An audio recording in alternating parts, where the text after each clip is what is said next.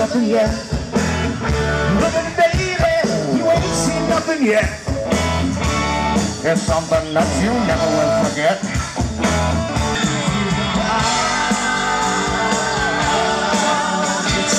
I need to fly high.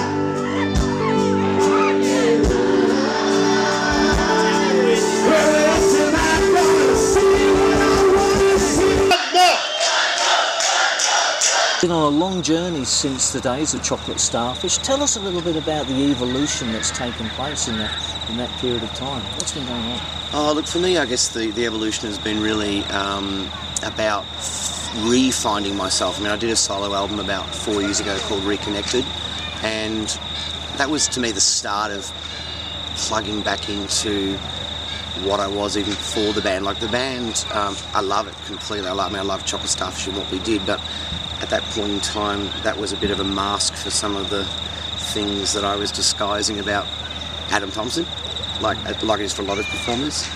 And I really had to find who I was again and not just be only the guy who sings. And that's where the evolution began. And I guess the cathartic part of it is now that I work so much in my business Muso Magic, which I travel around the world and do this personal development program that I devised through songwriting and recording. Confrontation of the things that you fear is the greatest gift you can give yourself, I reckon. If you can confront those things that cause you depression, cause you anxiety, cause you, whatever scarring you've had from whatever reasons in your past, if you can absolutely confront that and go through it, you'll come out so much better. There's a lot of pain that goes with it. Your musical journey, we saw an incredibly energetic performance tonight. Is the Adam still wearing a mask on stage?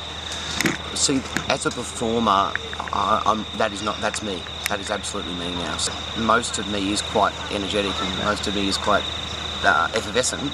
My trip to India tomorrow, for example, is writing a song for the London Olympics with the kids of Kolkata, for commissioned by the British High Commission. Why is a guy who grew up in Shepparton and Victoria getting asked to write an anthem with the kids from India to inspire the Indian Olympic team?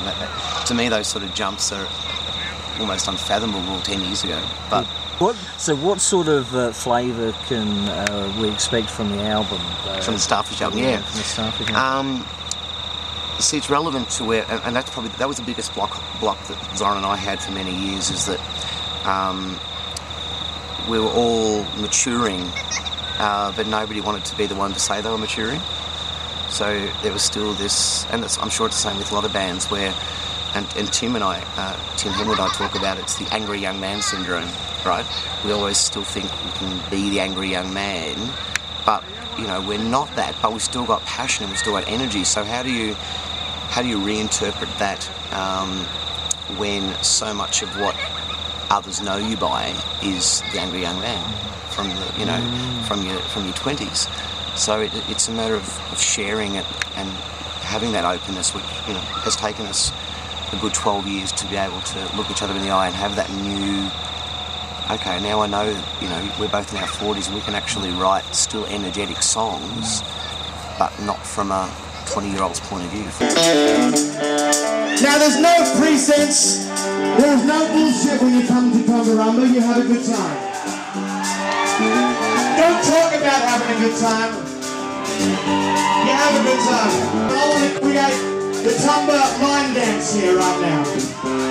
Alright? So I want to see if I can create a Guinness Book of Records, 4,000 people doing some line dance to this, alright? So here we go.